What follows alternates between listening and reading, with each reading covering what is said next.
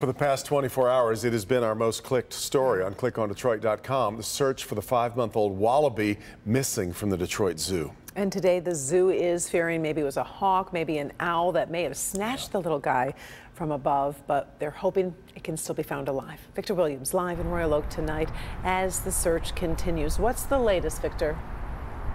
Yeah, Karen and Devin, you know, as this search continues, many people that are living very close to the zoo, they're on the lookout, hoping to find this little critter before it's too late. I walk my dogs regularly, and we walk by this side of the zoo frequently, and so I keep my eyes open, just wondering if I'm going to see him hiding in some shrubs. Aaron McDonald is just one Royal Oak resident on the lookout, being extra careful in case he comes across the missing 5-month-old Wallaby that went missing from the Detroit Zoo. It's confusing, you think the zoo is surrounded by fences. It'd be unlikely it could end up leaving the zoo. The zoo officials are also just as confused about what could have happened. The joey was so young that its gender had yet to be determined.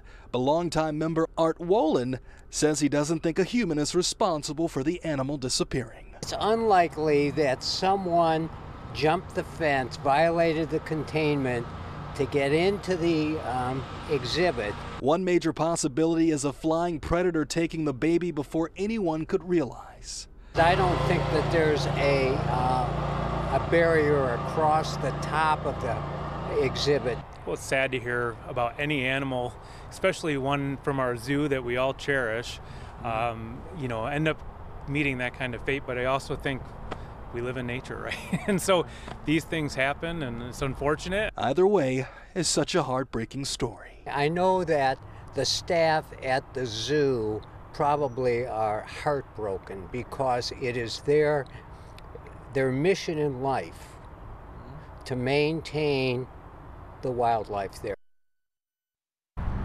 And every day that passes, the wallaby's chances of survival are growing slimmer and slimmer. So if you guys do see that little thing around here, you guys are advised to contact the Detroit Zoo as soon as possible. Victor Williams, Local 4. Oh, it's heartbreaking. We so hope he can be found, or she, since we don't know it's he or she. Yeah, All right. Thank you, Victor. We'll keep updating.